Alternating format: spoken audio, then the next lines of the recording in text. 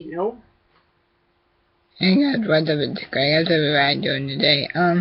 This is just a quick update on something pretty interesting. Um, there's a new up-and-coming Scooby-Doo movie coming out, and it also appears with something else I'm quite interested in. The legendary rock band Kiss and Scooby-Doo are reuniting after a 10-year hiatus. Well, not reuniting as in Scooby getting in the actual real band or anything. I mean getting back together as in they wanted to again being paired up with Scooby-Doo in an all-new original movie. It's entitled Scooby-Doo and Kiss Rock and Roll Mystery.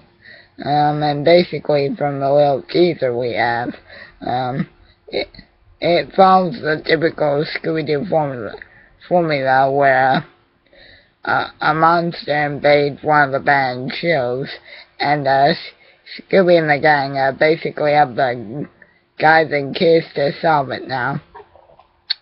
In the movie, obviously everybody's in full makeup and they have superpowers. I guess a modern take on Kiss meets the Phantom.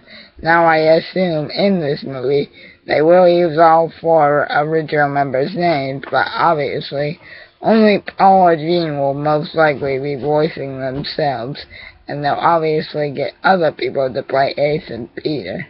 So yeah, pretty cool update guys. I actually can't wait to see it, and it has a release date of July 10th, so be looking forward to that. That's about it for this quick update, so until we see each other again, keep on rocking, yeah.